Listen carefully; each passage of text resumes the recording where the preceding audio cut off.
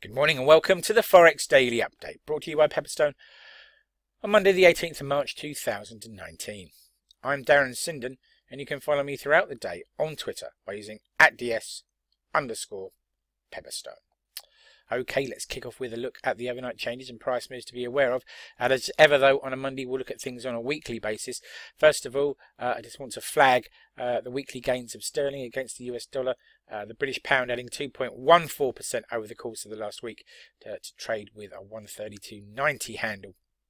Shortly before we went live with the video, markets seem to think that the ongoing deferment or potential deferment of Brexit is beneficial to the UK currency.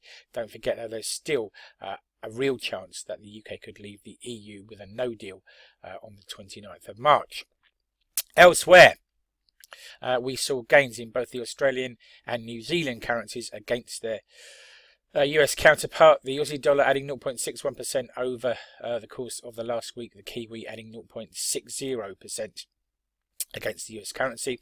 The Swiss franc has also been on the move against the US dollar, but for its part it's been losing ground, down by around 0.82% against the US dollar over the course of the last week.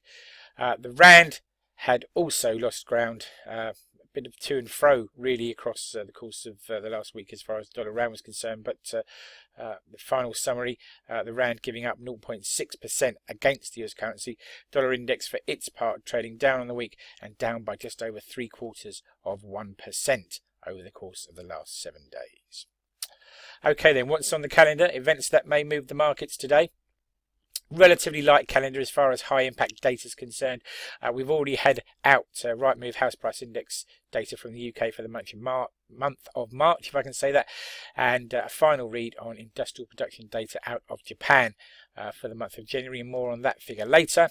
To come at 10 AM, we'll get a chance to have a look at balance of trade data for the Eurozone for the month of January, and that'll be followed at 11 AM by the monthly Bundesbank report, a chance to see how the Bundesbank believes the German economy is faring and the state of Germany's finances. And then we pause until 12:30 when we cross over the Atlantic to Canada for Canadian portfolio investment in foreign securities data for the month of Jan, and foreign portfolio investment in Canadian securities for the same month. 1400 we hop over the border to the USA proper and to the NHAB housing market index data for March. At 4:30, 16:30 GMT this afternoon, there'll be 3 and 6 month bill auctions in the US, and then we pause until 2000 hours this evening when we cross to New Zealand for the Westpac Consumer Survey data for Q1, and at 2200 the day's sole central banker speech, and this from RBA member Kent. Okay then, breaking news and comment that's caught my eye overnight and over the weekend. And first of all, China's Foreign Minister Wang Yi visits Brussels today for talks ahead of a major EU-China summit next month. Very interesting to see what those preliminary discussions reveal. Key OPEC members, meanwhile, and Russia will gather in Azerbaijan to review their existing crude oil production caps that are aimed at keeping prices high. Whether they can maintain those or whether they'll adjust them remains to be seen. Theresa May will make a last-ditch attempt to win over the Northern Irish Democratic Unionist Party, the DUP, and get them to support her Brexit plan. Of course, that plan has already been rejected twice by the UK Parliament. Meanwhile, Japan's industrial output fell by 3.4% in January. That was less than the preliminary data had suggested, but it was still the sharpest drop for more than a year in that figure, and it's another worrying data point for the Bank of Japan and Shinzo Abe.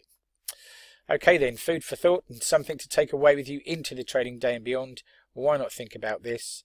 The Euro and the Eurozone are approaching their effective 25th birthday, and the single currency surprisingly has not meant a level playing field as far as economic growth has been concerned. Clear winners and losers have emerged over the last 2 decades, and this chart from Bloomberg that shows the performance of GDP for a number of Eurozone states and the UK clearly sets that out. Italy and Greece here at the bottom of the chart are the ones that have underperformed dramatically. You can see the Eurozone performance as an average in yellow. Germany and France in green and red respectively. Germany had been the clear leader, but it's France that's taking over from Germany at the moment. But the winner in terms of economic growth, at least from the whole scenario, has been the UK, which of course hasn't joined the euro or the single currency. Okay, it's risk warning time. Please do read this risk warning carefully, because trading CFDs and foreign exchange on margin can be a risky business. If you're in any doubt about those risks or the suitability of leverage products for you, then please do contact your Pepperstone account representative. As I say, do take the time to read this risk warning thoroughly, please. Thank you very much for your time today.